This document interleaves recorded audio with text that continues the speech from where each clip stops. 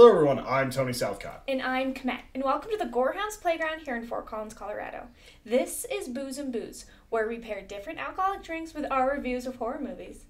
Today we're going to be talking about Behind the Mask, The Rise of Leslie Vernon. This is directed by Scott Glosserman, starring Nathan Bale, Angela Goethel, and has some really cool cameos from Robert Englund and Scott Wilson. Now we're going to go to the Gorehounds kitchen where I'm going to show you this week's drink. Hi there and welcome. Today we are filming our drink portion in Gorehounds today, something a little bit different, and I'm going to be making the apple press. For those of you who have seen the movie, it will make a bit of sense. For those who haven't, it will make sense after you watch the movie. This one's pretty straightforward, so what we're going to start off by doing is adding a handful of cranberries to our cup, right there, and then I'm going to take my muddler and I'm going to muddle them right in the glass. And it's okay if we have all that guts and stuff in there. And then after that, I'm going to grab a piece of apple and I am going to press it into here. Okay. We're going to add a slice of lemon.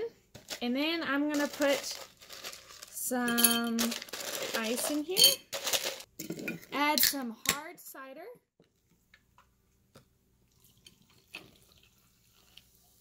And then I'm going to top off with some ginger beer.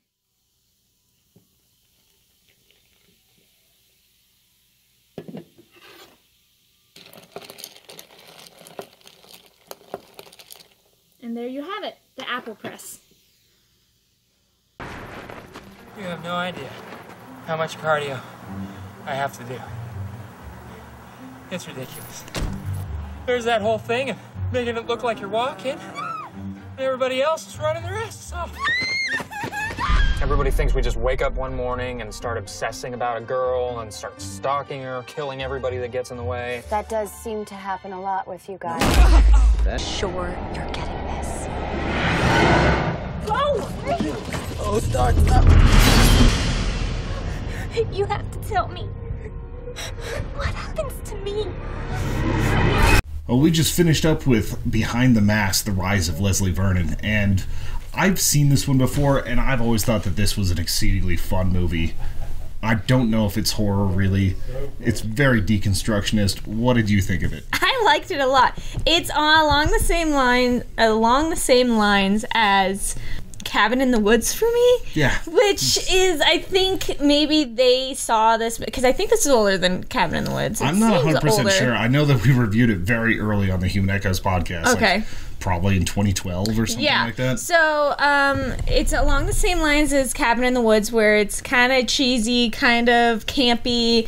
They're making fun of themselves a lot, but it was a good movie. If you like slashers, if you like horror movies, if you've seen a lot, watch this movie. Yeah. Because it breaks everything down geniusly. Yeah. You will never be able to watch a slasher movie again without thinking of this movie because of how it's built. Like, we were talking about this a little bit before. She's like, "You said that before." Yeah, I said it during our reviews, or even when we've been talking about horror movies. He's said the lines that were in this movie, and I had no idea. Yeah, like, this movie actually informed a lot about how I've looked at different horror tropes. And that's what you were saying with Cabin in the Woods. Is like, it follows, like, this is why it's set up this way. This is why they're separating. This is why they're doing this. Like, all these different things. And it's a super cheap version of Cabin in the Woods. Keep that in mind.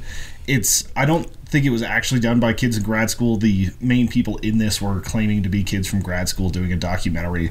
It is filmed sort of lost, like, found footage documentary style. But it switches. A little more documentary style because it's a lot of different cameras at the beginning. But then it actually turns into an actual type movie. Which I thought was a really interesting and different way of doing it. I've never seen it that way before. I've seen where they either stick from one medium or the other. That being said, it was still really well done, I think. The characters are believable. You kind of start liking the serial killer. It's bizarre. They definitely picked somebody for Leslie Vernon that had a lot of charm to him. And you can feel his excitement over how well these things are going. And you could tell that they're sort of glossing over the fact of, like, he's getting ready to murder people. Yeah.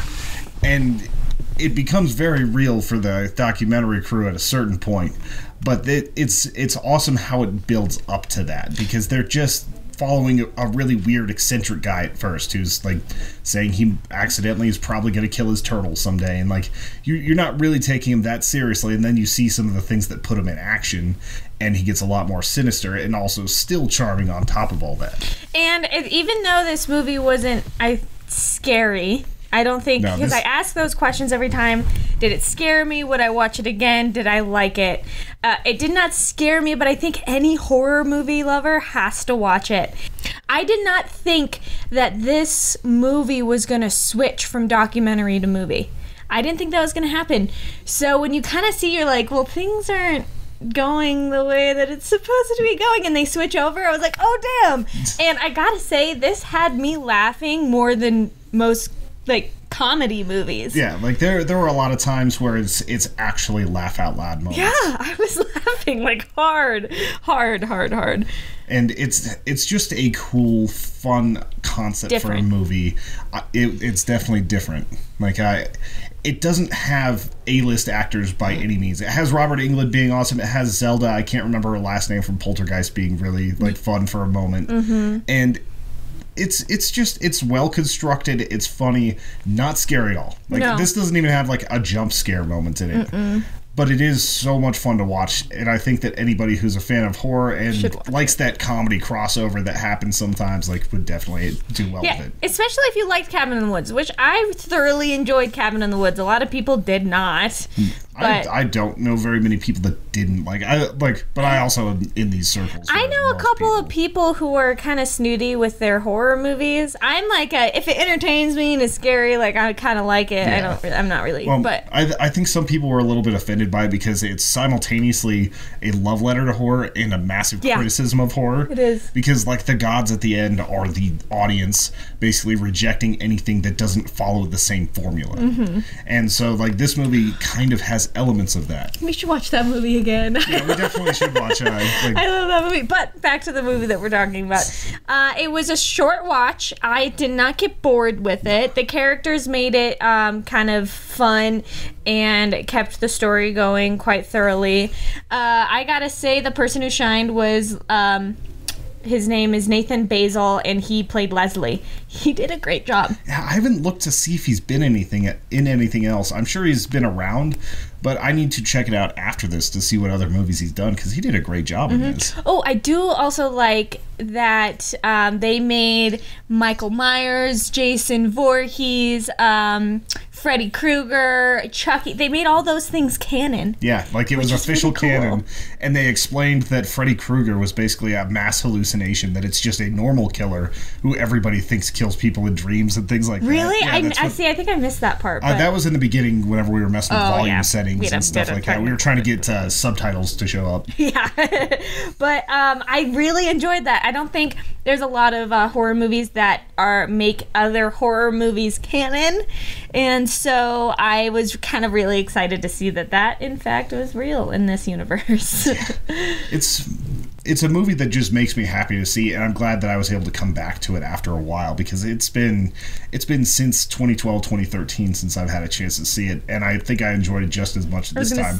The second view was good? Yeah, I didn't know the turn was coming. Like, I was worried that was going to bug you. I was worried that, like, this was going to be too campy. I was worried that it wasn't going to quite work for you. Yeah. And then, like, about 10 minutes in, you're like, is it supposed to be this campy? But you were laughing at it. I was like, I think this will probably work. Yeah. If things are trying to be campy, I love it. If it's not trying to be campy and it is campy and they're trying to take themselves seriously, I really dislike it. It's like sometimes it's perfect and sometimes it's too cringe. It's like The Room trying to be a serious drama that turns into an unintentional comedy. Sometimes it works. Oh yeah. Other times it does not. If you're aiming for camp and you know your audience and you pull it off well and just take it very light, you can do a good job. Yeah. Yeah. And so I enjoyed this quite thoroughly. I think I'd watch it again, but probably not anytime soon. I'd watch it with another person that hadn't seen it before. I would definitely do that. Obviously didn't scare me, but I thoroughly enjoyed this. It's not on any streaming that I know of right now. I wonder if it might always be on Stars because they help produce it, so it might be worth it there. We were able to rent it because Gorehounds has everything. And I don't know, like this is a movie that you can tell it's low budget. You can tell that it's not perfect, but they had just enough to give it some heart and make it so that it's a very fun watch. And it was cool seeing Robert Englund get to be like the Ahab and the good guy, which is funny. Like it was a cool movie. So I told you what we should call the drink before this. Yeah, so I came up with the drink that we put on this, but before I'd obviously seen the movie, and he was like, "Oh, there's just something interesting with an apple press," which was very short, but I still kind of love our drink that went with it. Yeah. I think it's perfect. It definitely fit with this particular thing, and it's a good fall thing because it's cider and all that. But I was trying to think of something that's like, I can't think of a Sith drink. Or a scythe, not a Sith. That's a Star Wars thing. Like you went into this, you didn't, like, you had a drink, the only thing you knew was something was going to happen with an apple press. Which I figured when, at the very beginning, he talked about living on an apple orchard, and I was like, oh, okay, well then it makes sense that something's going to happen with a hand or a head or something in an apple press, and that's exactly what happened. It didn't disappoint. No, it did not disappoint, I like how they gave a human element to the like paranormal killer that doesn't really happen in slasher movies. Yeah, like they were talking so much about how it's like all preparation to make it seem that way. Because like whenever he's showing how you set up these murders, that's probably one of the coolest parts because it's like, all right, so I'm gonna climb out of the shadows here, and you're gonna pull the brick, and we're just gonna like set this up and make it feel like it's paranormal. So. Or ever like just making fun of other horror movies when they're like, what if they just smash the window? And he's like, they never seem to do that, and if they do, it's always just from the second story, and it's just like, that is so true. That happens time and time again. Like I feel like Scott's, what is it, Grossman? Glosserman. Like, I feel like whatever he and his writing partner and, like, they ended up directing it too, put this movie together, they probably watched, like, 50 different slashers, and we're just like, check mark, check mark, check mark. No, they never seem to do that. And there is a lot of really funny one-liners in here that were just really, really good. Please, please, please watch this movie and tell us what you think of it, because it is good. Yes, very much so. And be sure to check your cardio. Yeah. But before you do that, go to patreon.com/humanechoes and become a member over there, or just hit that sub button, tell your friends about us. Check out our stuff at Human Echoes on pretty much all platforms. And we will see you guys soon with more Booze and Booze.